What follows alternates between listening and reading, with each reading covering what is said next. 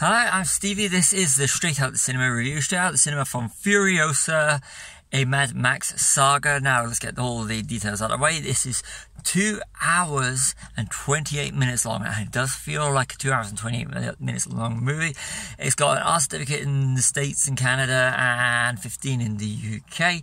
Directed by George Miller, who did all the other Mad Max movies, and stars Anya Taylor-Joy, Chris Hemsworth, Tom Burke, and Latchy Hume. Now, this is an epic action movie, and it does feel like a 2 hours, 28 minutes long movie, but go find on the biggest screen, definitely find some comfortable seats. This is an enjoyable movie. I'm going to give this 4.5 stars because, it does feel like one, but it is a great movie. It is a genuinely enjoyable movie, but like I said, it lacks the urgency of the last one, Fury Road, Mad Max Fury Road, and there is a character that's very Mad Max in this, so it does feel at times like you're watching a more epic version of Fury Road. That being said, it is an enjoyable movie. Find the biggest screen you can. The stunts, the set pieces are all spectacular, and it doesn't waste any scenes. The story is told, but it's just on an epic scale. I'm Stevie, Straight Out of the Cinema. Check out some of the other reviews and subscribe.